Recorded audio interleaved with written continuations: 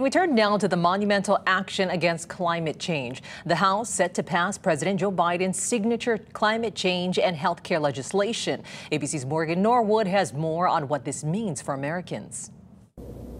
The biggest U.S. investment ever to help fight climate change expected to pass the House at any moment.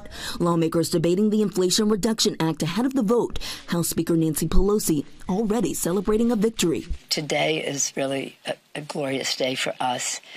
We send to the president's desk a monumental bill that will be truly for the people. The legislation extends subsidies for Affordable Care Act subscribers, allows Medicare to negotiate prices on some prescription drugs, lowers the deficit, and includes $370 billion to address climate change. Americans looking to buy an electric vehicle would get a break, including a $7,500 tax credit for buying certain new electric vehicles and $4,000 for purchasing used ones.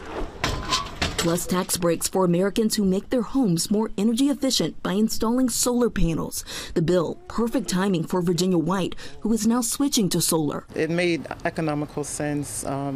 Since I've been here, my bill has been going up and up. The massive climate change commitment comes as experts continue to sound the alarm about global warming. A new study finding that Antarctica's ice shelves are crumbling at its edges, with experts predicting the largest shelves to break away in the next 10 to 20 years.